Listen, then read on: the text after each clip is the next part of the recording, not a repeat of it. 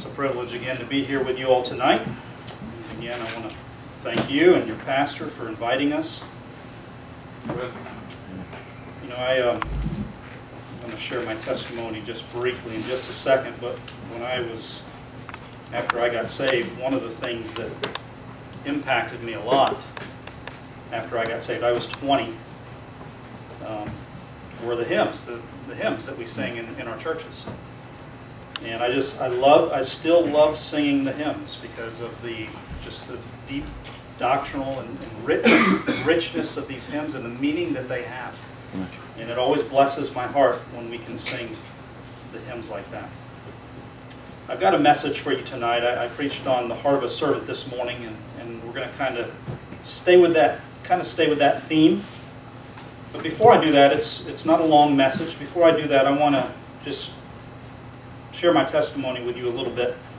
You know, we traveled around raising support so we could go to Spain. And so one of the things I always did was I shared my testimony because it allows, you know, when you're in a church, maybe just for a service or even for a day, it allows the people and the speaker to kind of bond a little bit, right? You know, when we share a testimony, it's something that God has done in all of us, in one way or another. They're all different. All of our testimonies are different, but it's something that God has done in you and He's done in me as He saved us. My wife and I, as I explained this morning, she grew up in Spain. She went over there when she was 3. Her parents were missionaries, so she's pretty much been around the Bible, been around church. Christ has been the center of her life for all of her life.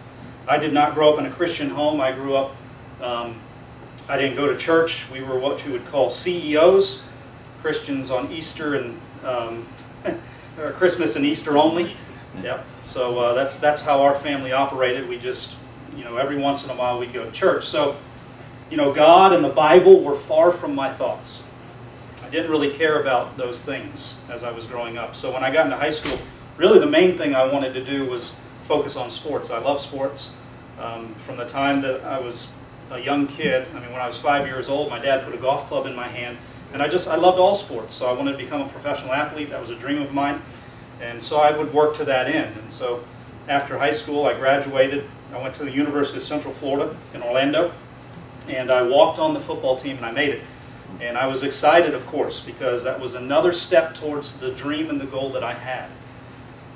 So I was redshirted that first year, and I practiced with the team. And after that season, we were going into our spring training, and I got injured. And so it was an injury that pretty much ended my career. It was a career-ending injury. I wasn't able to come back from that injury. And so I was devastated, of course, because from the time that I was young, those were the dreams and aspirations that I had. And I didn't really know what to do and where to turn. So I had to get a job because I was, you know, now I had all this free time and needed to help pay for school and those things. And one of the other things that I enjoyed doing was cooking. I had done some cooking competitions when I was in high school. So I went and I got a job at the Marriott, and they had a culinary program there, and I got a job there. And it was on the first day of that job that I met a coworker, and his name was Darren Wolf, and he was a Christian. And I immediately noticed something different about his life. I immediately noticed that he just had a different countenance, always a smile on his face. He didn't joke around and tell some of the dirty jokes like all the other guys in the kitchen. He was just different. And I noticed that, you know what, there's something about him that I don't have, and that people I was around didn't have. And so he befriended me, and one day he invited me to church. And we were up in Orlando, of course, and his church was in Jupiter, Beacon Baptist Church. That's where he was from. And so he invited me to church. He just invited me home with him for the weekend, and so I said, sure, you know, I'll go. And of course, we went to the church, and I was 19 years old at that time, and that was the first time that I had ever heard a clear presentation of the gospel.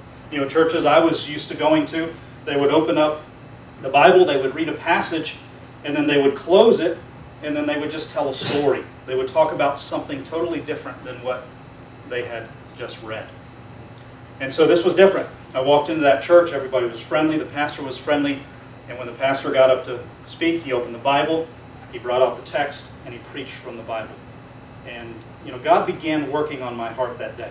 And so it was a matter of many months to where I had started visiting that church off and on. Of course, me being in Orlando, I would have to go down with Darren, or Eric was another young man.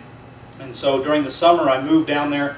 I got a job, and I started going to that church regularly and started hearing the true gospel, started hearing the Bible preached every Sunday, every Wednesday, and God began working on my heart. And it wasn't long that pastor started asking in a service, and I remember it vividly. I was sitting on the third pew on the left-hand side, and pastor would say during the invitation, you know, maybe God's speaking to your heart, maybe you need to come forward, maybe He's dealing with you. And you know, I felt, honestly, I felt this burning inside. I didn't know what it was, but it was conviction. I know what it is now. It was conviction. And it took me about 5 weeks before I was finally ready to realize my sin. And I did. On that 5th week, I realized my sin, and I trusted Christ as my Lord and Savior. And you know what? God changed my life that day. He changed my life. I became a new creature, a new person in Christ. And so God used a series of events to allow me to begin reading the Bible and allow me to get into His Word. You know, one of the greatest things that we can do as Christians is to get into His Word. Simply just read it and allow the truths to affect our life. Allow God's Word to change our life. So as I started reading His Word, God began working in my life. And several months after I began reading His Word, God called me into the ministry, into full-time ministry. And from that point forward, God has done a work in my life, and He's still working in my life. Still working in my life, and I still remember the day. I still remember the time before God changed my life, before He saved me. I still remember that time, and I remember it because it's always good for us to think back to those days so that we don't get complacent in our Christian lives. We remember that time where we were on fire and where we first met our Savior. And so today I want you to turn with me, if you would, to Exodus in chapter 4. Because as I began to grow in my Christian life, there were things that I believed God was speaking to my heart about through His Word. There were things that God wanted me to do. And of course I had questions. And I'm sure we all have had questions. As God works in your life, you read your Bible, He speaks to you through your Word, through His Word. And I'm sure that we all have questions. Exodus chapter 4, we're going to be looking at verses 1 through 5, a very familiar text. The Bible says in verse 1, "And Moses answered and said, But behold, they will not believe me, nor hearken unto my voice. For they will say, The Lord hath not appeared unto me. And the Lord said unto him, What is in thine hand? And he said, A rod. And he said, Cast it on the ground. And he cast it on the ground. And it became a serpent. And Moses fled from before it. And the Lord said unto Moses, Put forth thine hand, take it by the tail. And he put forth his hand and caught it, and it became a rod in his hand. That they may believe that the Lord God of their fathers, the God of Abraham, the God of Isaac, and the God of Jacob, hath appeared unto thee." So I'm sure that most of us know this story pretty well. Maybe we learned it in Sunday school, or, you know, as in my case, I was older, so I learned it just through as I started reading the Bible. You know, Moses had been on the backside of the desert for 40 years, tending the sheep, when he came across a burning bush. And God had a plan to deliver His people, and He was going to use Moses to do just that. In chapter 3 of Exodus, we see that God not only reveals Himself to Moses, but He reveals His plan to use Moses to deliver His people from Pharaoh. Now understand for a moment the magnitude of what God is saying to Moses. From our human perspective, God is asking this 80-year-old man, Moses, to go up against the fiercest, most advanced nation in the world. A lowly shepherd against the most powerful ruler of the day. Furthermore, this is the same Moses who grew up in the very house of Pharaoh's daughter. The same Moses who was mocked, who was ridiculed by his Hebrew brethren when he tried to take matters into his own hands. and killed the Egyptian slave master. So I think that we can understand Moses' hesitation. We can understand his trepidation when God reveals to Moses that he will lead and deliver the entire Hebrew people from the hand of Pharaoh. I am sure that we have all felt like this at times in our life. When we know that God is leading us to do some kind of task, maybe we're supposed to talk to that certain person. Quite possibly we need to forgive someone that is just unforgivable or did the unforgivable. Maybe we need to exercise some of the fruits of the Spirit in a certain situation. Whatever it is, we feel just like Moses did as God asked him to deliver his people. We see in our text, Moses said, "But behold, they will not believe me, nor hearken unto my voice, for they will say, The Lord hath not appeared unto thee. And the Lord hath said unto him, What is in thine hand? And he said, A rod." You see, God's answer to Moses' statement is so profound and really shows us the very heart of God, the mind of God when it comes to fulfilling his purpose and his plan. God is not preparing a massive army to send with Moses to accomplish the task. God is not loading Moses up with the most advanced weapons and technology of the day to face off against Pharaoh and his armies. God simply says to Moses, "What is in thine hand?" What is that in thine hand that you already possess? What do you have, Moses? And he said, "A rod, a simple shepherd's staff."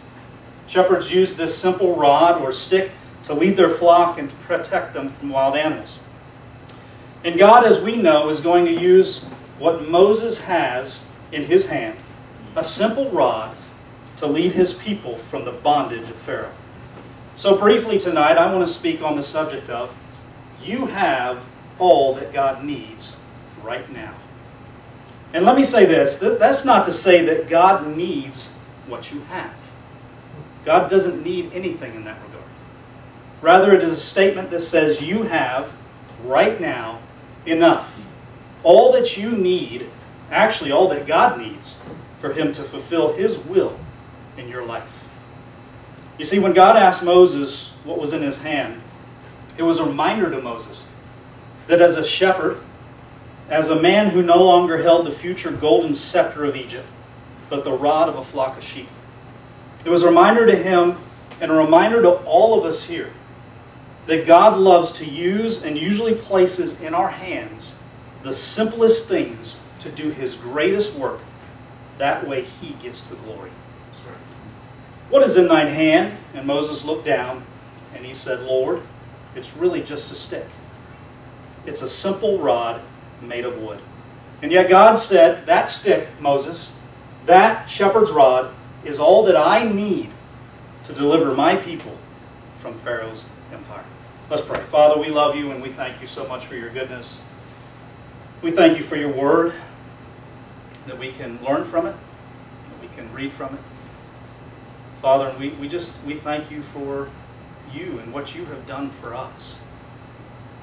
That you sent your Son to die for us on the cross, to forgive us of our sins when, truthfully, we are unworthy of it.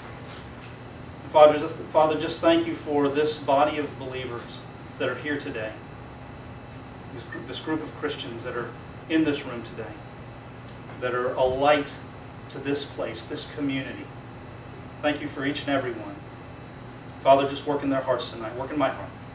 Lord, we love you, and I just pray that everything that we do and say will glorify thee. For it's in Christ's name I pray.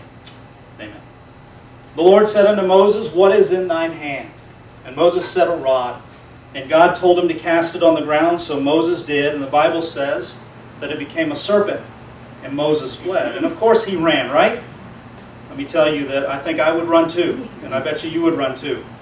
I think most of us would run. Then God asked him to do something unusual. In verse 4, he says, "And the Lord said unto Moses, Put forth thine hand, and take it by the tail." Now, I don't know much about snakes. I really hate snakes, to be honest. I loathe them. Just even the thought of them, the look of them, I mean, they terrify me. But I've always heard that unless you're a professional snake handler, you don't pick that snake up by the tail. I think I would grab a rod or something and I'd beat that snake. I wouldn't pick him up by the tail. You know, in fact, that's exactly what I did one time. My son and I were out doing some yard work, and the whole scene was really comical, to be honest. But we were out doing some yard work, and he came across this big, what looked to me, this big, huge, long snake. All right, and so he said, you know, he yelled, "Dad, hey, there's a snake!" And of course, you know, I didn't want to tell him I'm terrified of snakes, but I'm like, "Hey, take care of it. Come on, be a man. You know, you go do something." Of course, I think he was, you know, 10 or 12 at that time, and yeah. So I said, all right. So I was trying to think of how I was going to get rid of the snake, and honestly, I didn't want to get too close. I mean, any stick I found was probably only this long, and I didn't want to get that close to the snake. So I went hunting around in the shed, and when we had bought our old house, there was a shed that the old owner left there, and he had left some tools, and so there was one of those big long tools, you know, it's one of those things that I don't even know what you call them, that you saw off the palm trees with. I call them the Grim Reaper tool because that's what it looks like. And I had one of those, and of course you know how long those things extend, and so I grabbed that thing, and there's this snake, and I take that thing, and I'm telling you, I extended as long as it could go, so the snake was probably back about by your feet, and I've got this pole, and I'm just sitting there going like this, you know, whacking the snake on the head, and I look to my side, and my family's standing there, not outside with me, in the house, in the window, just looking, laughing at me as I'm just sitting there beating that snake to death so that I don't have to get near it. That's how much I cannot stand snakes. And so, just as Moses, I would have done the same thing. I would have fled. And he fled, and when that rod turned into a serpent. You know, all this information is given to us literally for our benefit. When God asked Moses in verse 2, "What is in thine hand?" Tell me something. Why did God ask him that question? You know, it wasn't certainly for God's information. God knew exactly what was in his hand, but rather the question for Moses was a question for him. And it's a question for all of us.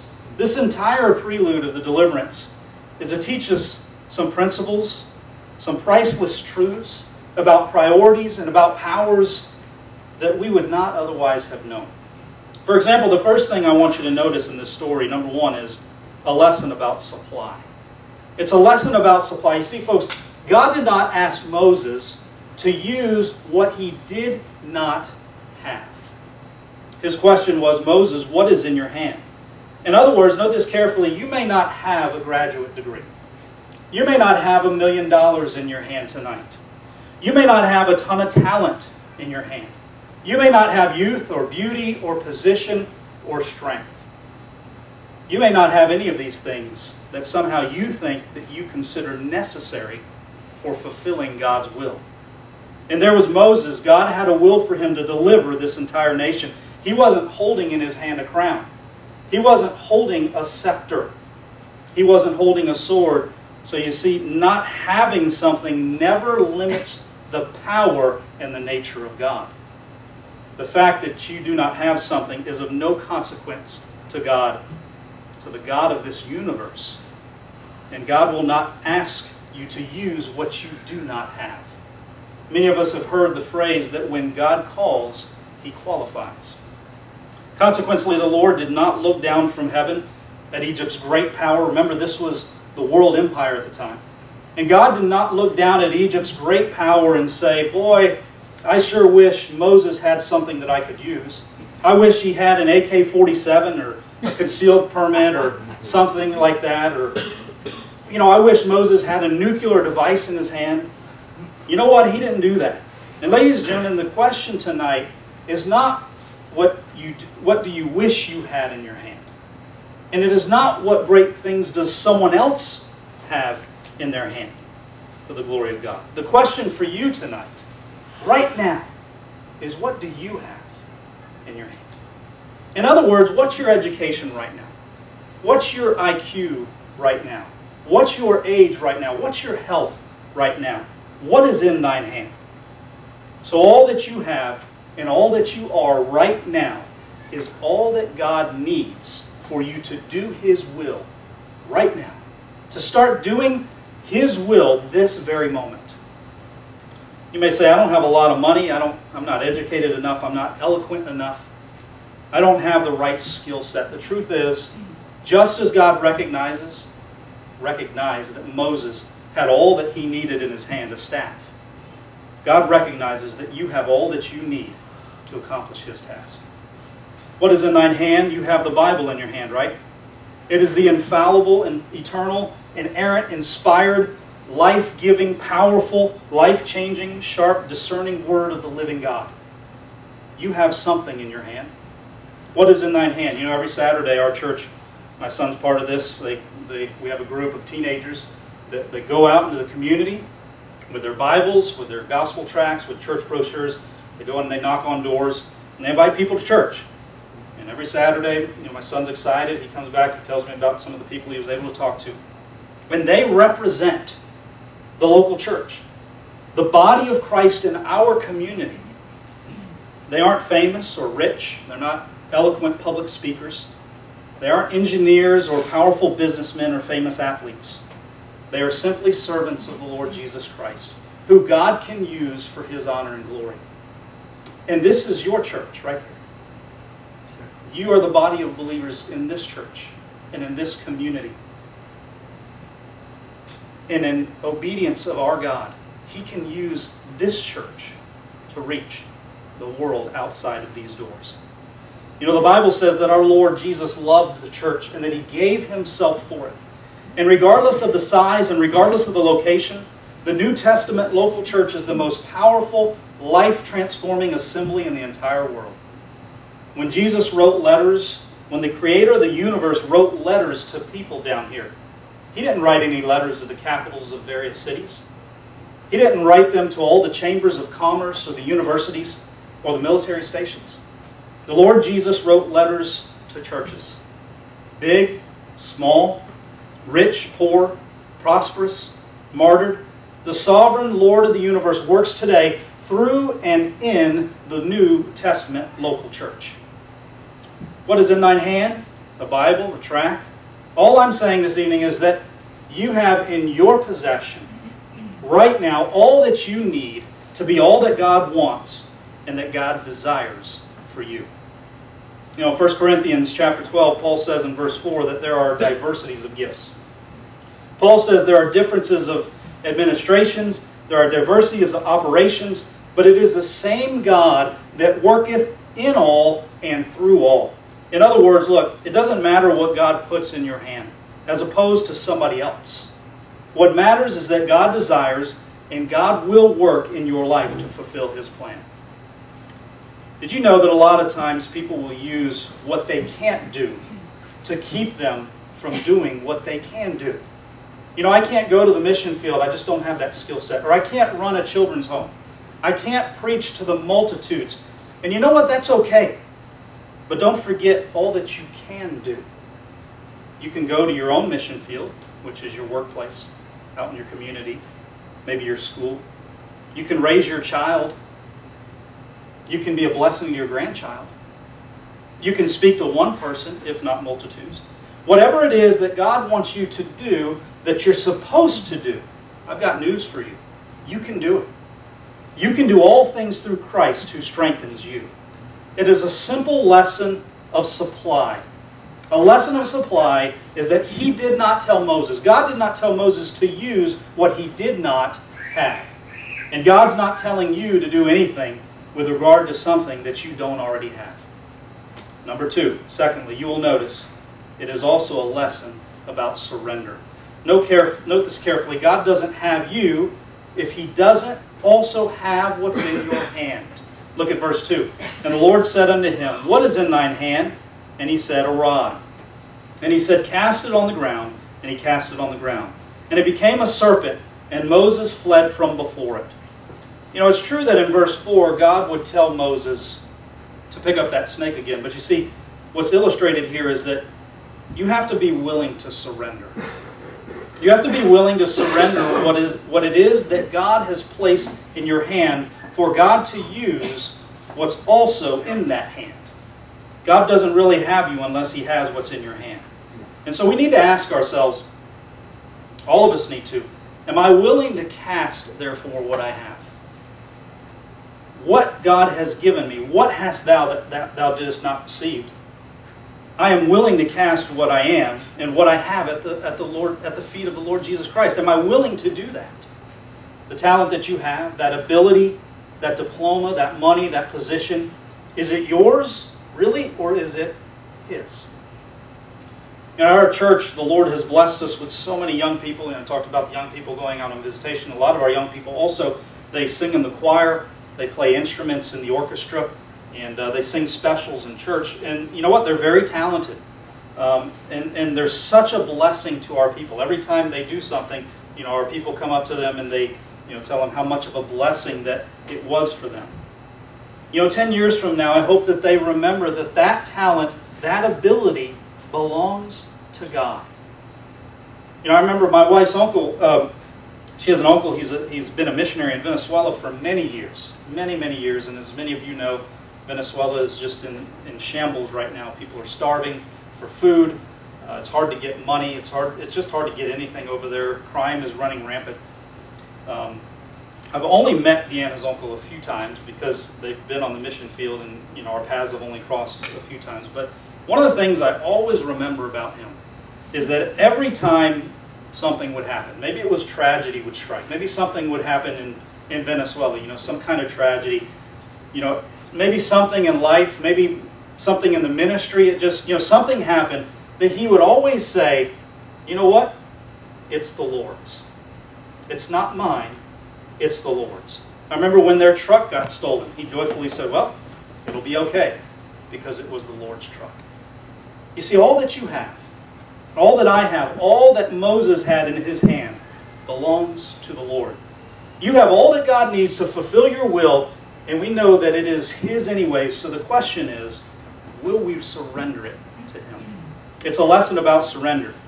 As soon as you let go of your life, that's when God begins to do something with it. I heard someone tell a story many years ago at Christmas. They noticed that a Salvation Army worker, we always have the Salvation Army workers standing out there, they're ringing the bell and stuff, and they noticed this Salvation Army worker, they were in full uniform. You don't see that a lot anymore. And the worker had on his sleeves the familiar letters SS. And he mentioned that 100 years ago that actually meant something. He was tempted to ask the man if he knew what it stood for. Because what SS stands for, on the old Salvation Army uniform, it stands for saved to serve. Ladies and gentlemen, that's the model for every Christian if you're saved here today. If you're saved, you have a high and holy purpose and calling. It may not be to deliver an entire nation from slavery. It may not be to write a book in the Bible, but it is to serve the exact same God that Moses served. There is no difference between the God of Moses and the God of every believer in this room.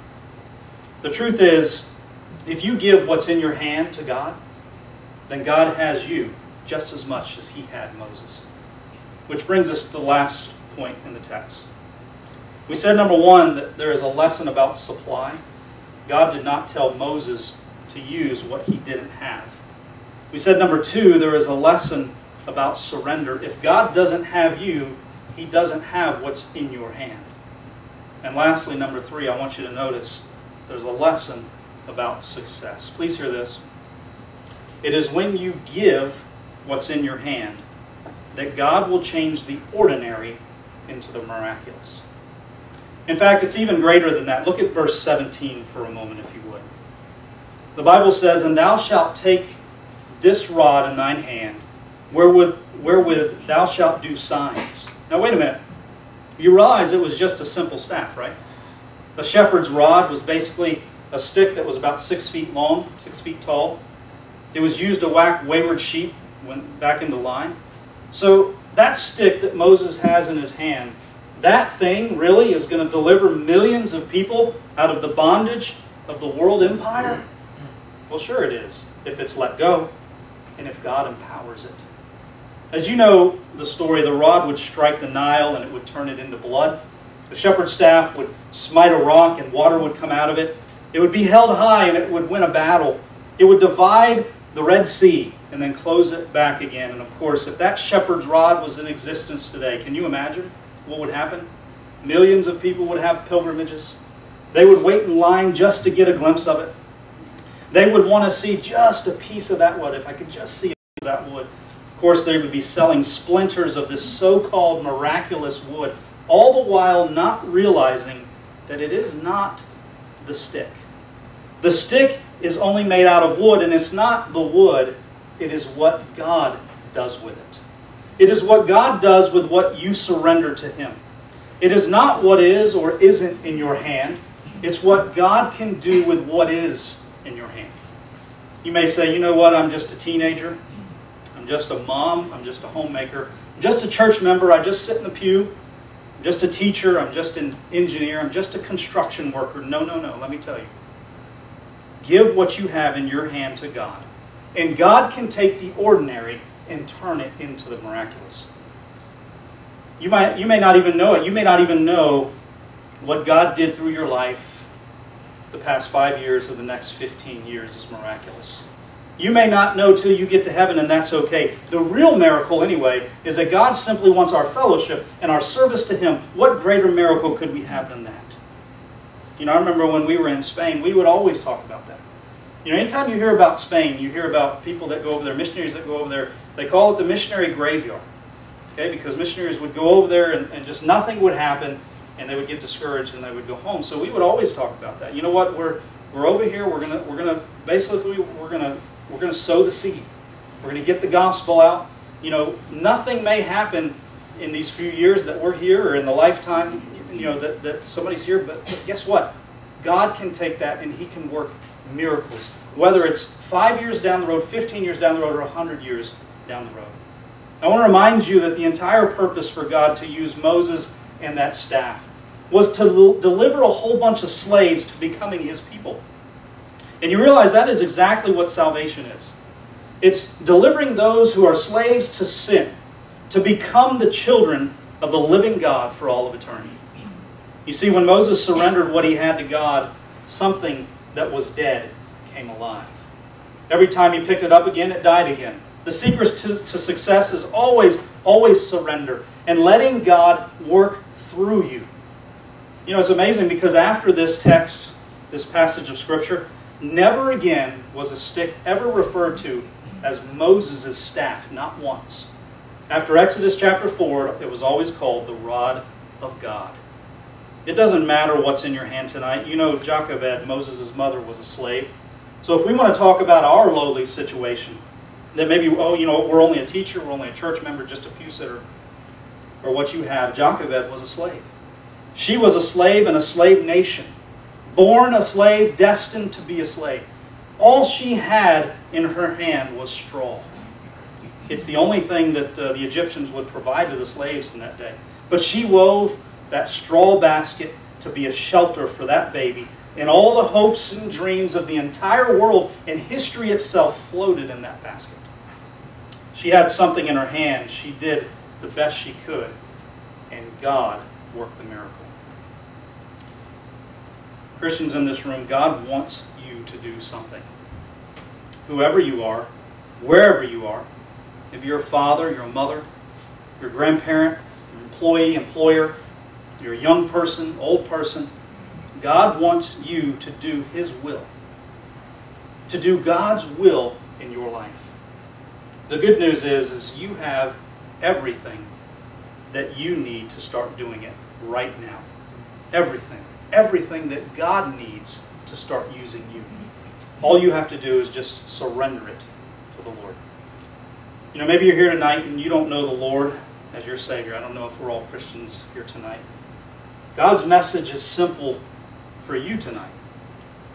You are to realize your sin and your need for a Savior. And by placing your faith and your trust in the Lord Jesus Christ for what He did on the cross and calling out to Him, God will save you. The Bible promises that. There is no other will for your life right now than for you to put your trust in Him. Our heads are bowed and our eyes are closed just for a moment. We're not going to belabor the invitation at all. You know, God He wants us to surrender to Him. He wants us to understand that what we have, who we are right now, who He's made us, what He's given us, is all that we need and all that He needs to be able to use us. And honestly, it's just all about surrender. It's all about when Pastor Price asks you to maybe take up the offering, or to go do this, or to go do, just surrendering to the Lord and saying, you know what, I will do that. I will do what I have. I will use the talents and the abilities and the gifts that I have, Lord, for you, to serve you tonight. Our Father, we love you. We thank you so much. And we're grateful for this time that we have together. Father, we're thankful that you have given us all that we need. We don't have to be this famous person with lots of money. We don't have to be this person that has all the knowledge of the world. We don't have to be this person that is famous or is great in the eyes of others. We can just be who you've made us to be.